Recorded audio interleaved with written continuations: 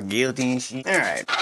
I want to get back into this one here, this subject matter, because the photographs that I was going through last time, in the previous installment, I didn't go look for those. The truth of the matter is that I actually already had them on my hard drive. I sort of data hoard a little bit, in the event that one day maybe these things aren't readily available. I've got a lot of this stuff saved online, a lot of historical stuff. Like I said, I was a history nerd. If anybody would have a hard time biting the bullet on that some of the stuff would be a lie, I'd be up there as one of the least likely, simply due to the fact that to acknowledge that a lot of it's a lie is to, in a way, acknowledge that so much time and effort was wasted studying this stuff, learning about it, reading about it. On the other hand, I don't think it's a bad thing to waste a lot of time looking at like Middle Earth lore or other, fantasy or fiction. So in that case, it's comparable to that. And that's the way I try to look at it to keep from losing my mind. So I found a few more pictures. This is a picture of a cannon. One of a few, I read about this particular cannon. The fact that this particular cannon has a backstory,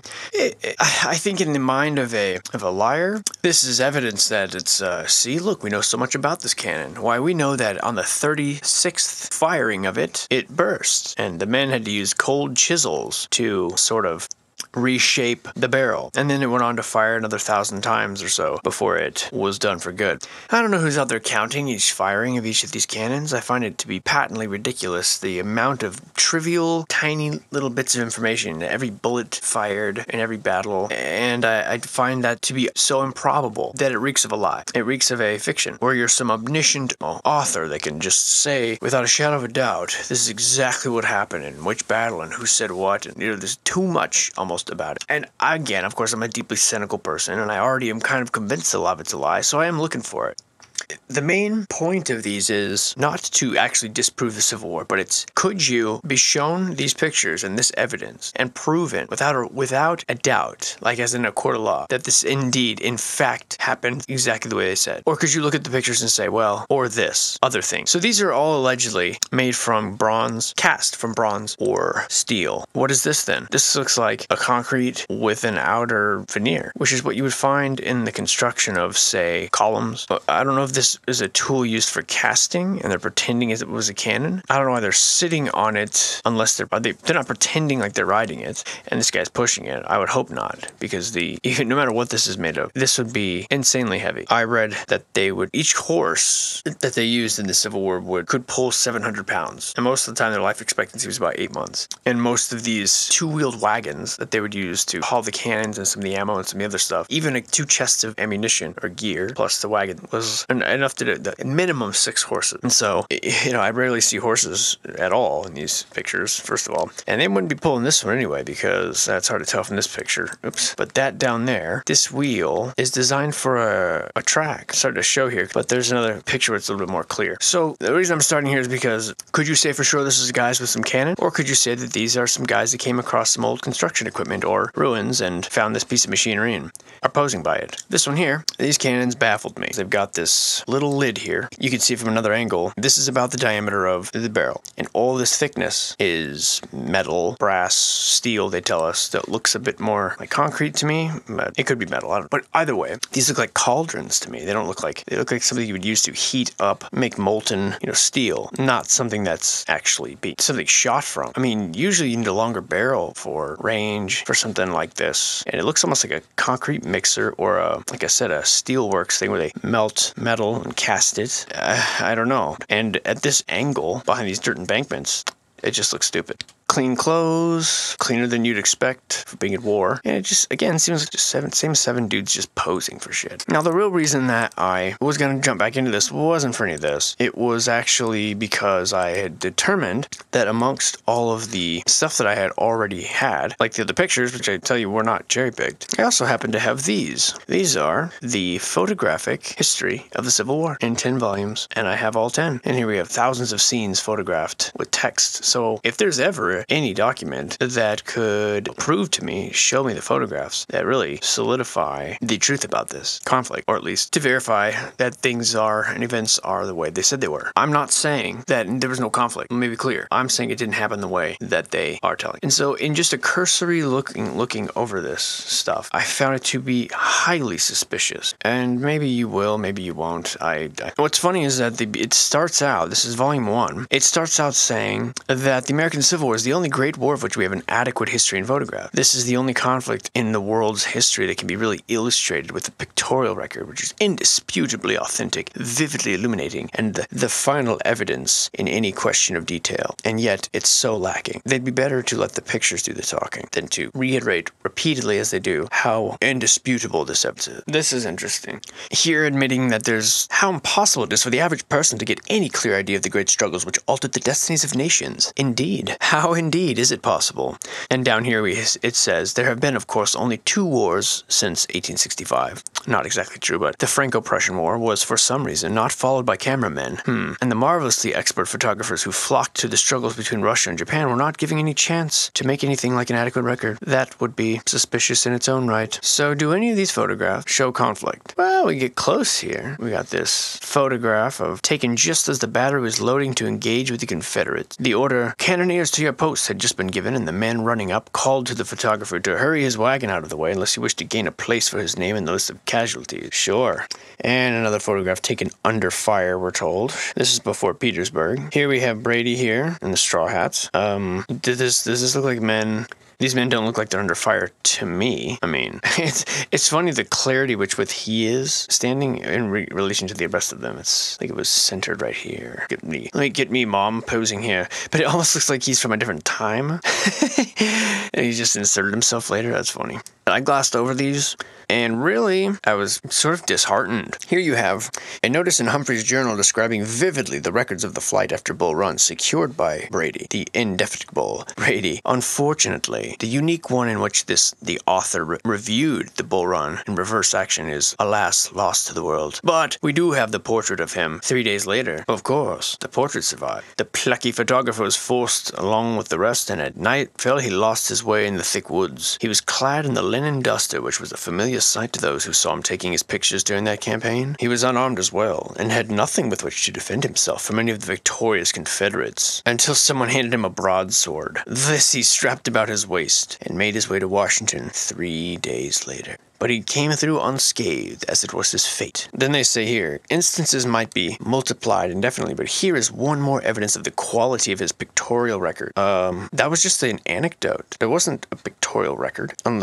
they're calling this right here, in the upper right there, in retreat and advance. I don't know what the hell that is. This says 2 of them were busy with their primitive apparatus just before the second battle. Down here they're in a dark room. Really? That's the dark room, huh? This is allegedly a slaughter pen at Gettysburg. I see one guy with a rifle or 2. Maybe this guy looks like he's sitting up, if that's even a person. Down here it says, well, the whole tangled and terrible field presented a far more appalling appearance than does the picture, which was taken after the wounded were removed. Again, no pictures of combat. No picture has ever been painted to equal this panorama of the very center of the ground over which surged the troops. Across the plain in the middle distance, over the federal breastworks, near the crest, is describing the conflict, but there's no photograph of it. This is where the big general died. I mean, is it just me, or pictures of the river? Everybody just kind of hanging out. This is the south. I'm not sure why we're taking this picture from so far away, but you have the same sort of deal. Kids, other dudes, just sort of hanging out with pipes in their mouth and hands in their pockets. Very little equipment, no combat. More ridiculousness here, as you have, for some reason, all these shells piled up neatly. This is telling us about the cannons have been pummeling this for weeks. Adobe is such ass. The bridge the Confederates burned at Big Black River. Vicksburg taken under fire.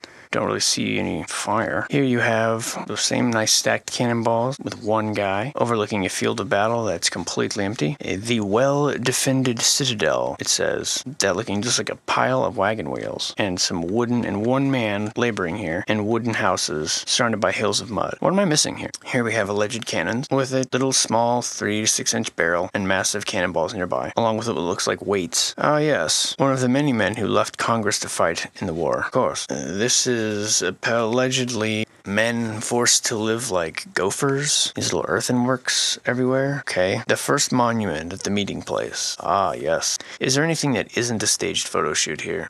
This is after Vicksburg took over the Federals, eh? It looks a lot different than I would expect it to look. Big buildings back there. Doesn't look very war-torn to me. The Confederacy cut in twain. The caption reads, in the picture, the only remaining warlike signs are the tents on the opposite shore. I would argue that there's nothing warlike about any of this. Here's the first time we've seen more than one horse They do appear to be pulling cannons, but I see no ammunition. I suppose it could be coming behind them. Well-planted batteries. I see. These are supposed to be cannonballs attached to a base here, rendering it more like a bullet. What one man can pick up that lead ball? Fortifications before Fort Hudson. I feel like I just doubt everything, sometimes unnecessarily, but I just don't see anything here that says war. This looks like a fortification against a flood, perhaps. I don't know. The gun that fooled the Federals, a Quaker gun, hewn out of a pine log, and a black ring painted around the end facing the river. You didn't paint the whole thing, huh? And it fooled everyone. And this is interesting. The Bastion Fort. In other words, the Star Fort. You wonder if a lot of this is just an elaborate lie to hide remaining, structure. Based on the things I've been reading and the things that I'm looking at, this doesn't look to me. See here doorways and like architecture. I see barrels covered in like dirt and dust. Any of this seem to me like war. It seems to me like natural disaster swept through this land, followed by possibly pestilence. What you have is invaders from the north that have been trying to subdue the south for some time and conform to their ways. And there's an uneasy alliance. The south being, I believe at this time, composed of a very mixed race. Native Americans, blacks, from South America and North America who were here first. I think a very few of them were slaves from Africa, except the ones the North brought, because they are the conquerors. And the South contained the populations of the more freed peoples that weren't having it, didn't want any of the North's ways. But they had to justify, so they went to war. They had to justify this war somehow, so they couched it in the terms of like freeing slaves, vilifying the South forever. And they created a Republican Party of freedom, anti-slavery party, and using the media, which they obviously have always controlled. They had scouts running ahead of these armies, and they were blowing things up all along the way, and faking battles for the most part, giving impression of an invading force, and at times there were conflicts, but the winners obviously write the history the way they want, and they're stamping and chasing the last of the free people out of the South to get control over the nation. This is some version of this, I believe. But a lot of the wrecks and the ruins were already there. It already happened. There were just some survivors left. Whatever happened, that's why you get talks in these books of oceans of mud, and as they're going along, they're taking photographs with stuff, and they're writing the history as they go. And that's why you don't have any conflicts. You have these earthenworks everywhere that are just fucking weird. Like, who piles up barrels and stuff like this? They just don't look like good forts at all. And these captions trying to help sell it really are doing the opposite. Always a talk of swamps nearby. Here they're talking about this ridiculous plan to dig underneath the fort and plant mines under there. And they got within 17 feet of it. 1,000 volunteers were about to do it, and then Vicksburg had fallen. Their work was useless. Yeah, some fortification here. Gettysburg, no combat. Tent City, no people. Empty fields that they're calling battlefields. Empty towns. The furthest picture away from Gettysburg Address you can imagine. A posed picture by a tree. Here you have some potentially dead people that they're burying. 3 of them. Here you have another about 12 people dead here. Although the picture says there are 7 distinct rows of dead. I mean, I count like 12 people. Tops. All this talk of tens of thousands of men. Now this looks more like a battlefield. Despite the lack of weapons. There's like, again, 12 people spread out here. Well, at least some of them look actually dead. But where is the photos of the combat? Here's another 5 or 6 people lying around dead. And they're talking about, tens of thousands of men being lost in these battles. Here's another row of 4 or 5 with a wagon in the background. And it almost looks like these are people that are just little pockets of people. They're trying to escape or something. Then they're finding them and killing them and spreading them out. Here's another like 10 people. This guy just happens to be doing the Freemason, hand over arm grabbing the wrist. In death, he's still loyal. Now this one looks definitely like a dying or dead donkey. I'm not sure why they had to write that it's a gun on the carriage. That's a little suspicious. But whatever. At this point, I'm suspicious of anything. Now, this looks like an actual battle. You got a couple dead horses. At least you got a flattened fence. Like, at least this looks like a recent struggle. But does it look like war? No, it looks like a little raid. And this is acting like there are legions of dead. And they just show a picture here and there like one guy. Just kind of laying around in the woods. Whole lot of posed pictures, though. Here in this pile of dirt, you have this. What the hell is this doing here? It says it's the entrance to a graveyard. Thousands buried here. Thousands died. 150 cannons. Just talking constantly about the battle, never showing it. A charging column of 15,000 men. It was magnificent, but every one of Pickett's brigade commanders went down, and their men fell by the hundreds. And a dead horse and a dead horse. That's all we see. This is where he charged. Oh, I see. This is where 15,000 people charged. They fought for 3 hours. This motherfucker couldn't take one picture. There's 10 books of this. 10 books of stuff like this. The bloodiest battlefield of the war with not a single bit of damage to it or body. Plenty of ruins in the background, plenty of old-looking ruins, and really it looks as if these people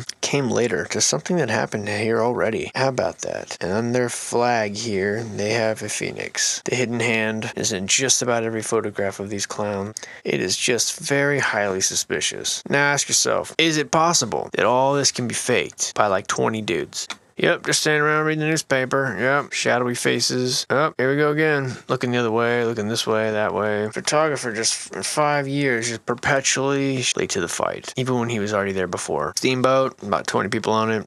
One guy to guard these cannons. Again, 10, 15 people, man. Allegedly a bunch of tents. Looking, honestly, like a flooded city. You know, I actually came here and opened these volumes with I thought there was a chance that I would be proven wrong. Federal transport, huh? Taking about 7 people. Whoa, that's gonna help. There again, same like 10 dudes everywhere, sitting on railings and lying on the ground and smoking pipes and like it's a big fucking game. I guess really this was just a really long way of saying that I came across that book and none of it checks out. There still is no. Then you got these pictures here. And when you're looking critically, it's like a bunch of alleged patients, an amputee in the forefront, allegedly. Too far away to really tell. A bunch of sailors, guy by a cannon, you know, hidden hand. There's this photo. Here's a few generals I may have missed from the last time. Hidden hand. Yep, just want to make sure. Still got those light eyes, hidden hand, brand new clothes, light eyes, creepy as fuck. Light eyes, yeah. Hidden hand, same old stuff here, nothing new here, just to show you I didn't cherry pick those generals from last time. They all got this shit. Look at this guy. My God. Just to show you that I'm not cherry picking. I hadn't seen these. I mean, little liar's mirth here, whatever it's called. Yeah. Now, this is the only photograph that looks like there's actually some reality to it. I don't know who they're hanging, but they look young. A couple women. Now, why ever this is in here, I have no idea, because clearly these guys aren't Civil War victims. They're already just skeleton. There you go. There's a tough guy. There's a lot of talk in this book about the faithful blacks staying home with the women and children. Really? They weren't going to take that opportunity to escape, huh? The faithful blacks. They were just going to hang around while their slave master went off to war to keep them enslaved? Yeah, right. Seems like they weren't slaves then. At least some of them. Seems like they are happy where they're at. More of these staged photos. Yeah, I'm sure this guy, your typical drummer. Here you go. Hey guys, take these rifles and act like you're fighting someone. Monument, gather around, put your top hat on. Another staged photo shoot here. That motherfucker's tall. Just staged photo shoot after staged photo shoot. Get footage fishing, the rifle. Yeah, and those clothes. You see what I mean? Is this making any sense? I don't know. For the most amazingly photographed conflict ever, where it's indisputable evidence, there's pretty much nothing going on here that we haven't seen before. Here's that horrible day when the people took over the Capitol, swarmed the Capitol to hear the president speak, all wearing hats made popular by the president. You know, that whole January 6th thing. Oh, wait. You mean people just used to bum rush the Capitol all the time? Climbing in the trees and shit? Oh, well, I guess, this must also then be an armed, violent insurrection. It's a big joke, isn't it, with your hidden hand? Dealers and slaves, huh? Yeah, he's right down the wall, huh? Yeah, none of this looks faked at all. Hidden hand. Here's a guy from a fake tapestry. You see what I'm saying? Man, this is all the same. They get 1,000 photographs. It's all the same. They're gonna roll this old piece of tubing up here and act like this is what's catching the bullet. Here you go. Guys, push these gravel crushers up here against this embankment at an angle that it couldn't possibly shoot over. And we'll take this picture. Wow, there's actually a substantial amount of people in this one, although no fighting. Here we go again. Perfectly stacked shells. Bunch of dudes posing around the cannon in spotless clothes. I'm dismayed that there's literally nothing about this conflict that... Oh, there we go. There's a shot of the cannon opening. Okay. That is ridiculous. Here's one that actually looks legitimately... This is the first one that actually looks like dead people after a conflict. I mean, handful, but still. Gotta give props where it's due. This one's pretty gruesome as well, the horses. What could have killed it? I don't know. Where are the soldiers that did this? It's not these 3 guys. Just hanging out in front of these pretty cottages. Just having a smoke. This picture here of the alleged mortar with its circumference, you think those cannonballs can fit inside that? No chance. And when you look a little closer at them, what do you see here? You wouldn't put this on a projectile. I would imagine this might affect the aim and the aerodynamics of it. So what could this be, if not a cannonball? A thought occurred to me. Maybe it's these things. You see the top, just like that, where you screw in the barbell? I'm thinking so. Anyway, just an idea. Makes more sense than the rest of this trash.